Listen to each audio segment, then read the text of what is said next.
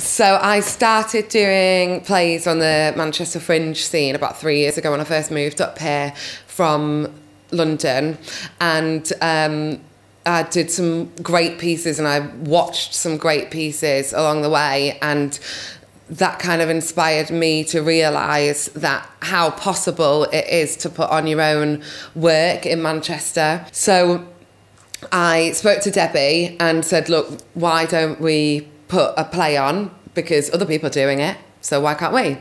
I just knew that I needed it to have really strong female characters in it that were well written, well rounded, and something that wasn't necessarily where we'd be playing a love interest or something stereotypical. And I just wanted it to be something that really said something and it had a very clear message. Debbie then came back to me with The Wasp that she'd seen in London, and she'd loved it. So we sat outside last year. It was a lovely sunny day, which is unusual for Manchester.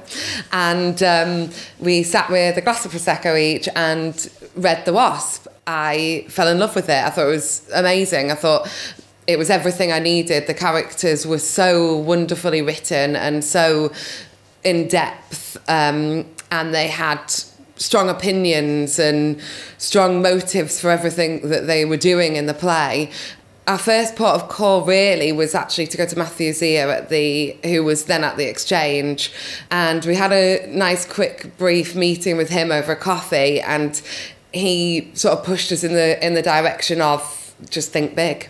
Why would you put something on and not really go for it? Get the venue that you want, get the director that you want, try and put on the best thing that you can possibly put on. So that kind of inspired us. He gave us a list of people that he knew that might be great to be part of our team. So we ended up meeting with a few people. We met up with Hannah Ellis, who's become our producer, and she amazingly enabled us to have Arts Council funding. And then we got in touch with a few directors, had a meeting with Ben Power, and just kind of knew that he'd be right for the job. So we've had a lot of help and a lot of advice along the way, but I think the thing that we've learned the most from doing this process has been just to be patient about everything and really have a set goal at the end and to do the best that you can and not to do anything half-heartedly.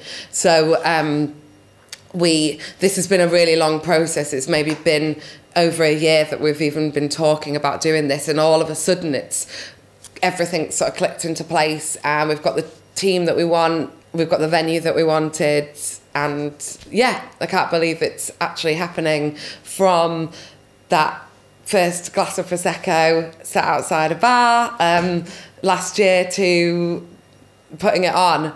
It's been brilliant, and we've of course had loads of help from the Coliseum, who kindly gave us a week to do kind of what we needed and what we wanted in the studio space there. We had 2 performances there, so thank you Chris Lawson and the Coliseum. That was very useful, and what a great space that was to work in, and it's really set us in good stead for the productions at Hope Mill.